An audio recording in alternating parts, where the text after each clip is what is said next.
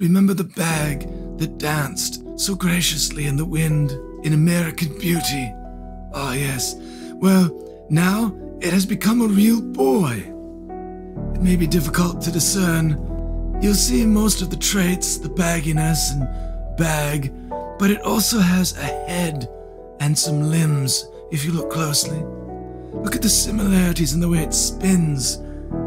It no longer even needs wind. It does it all on its own.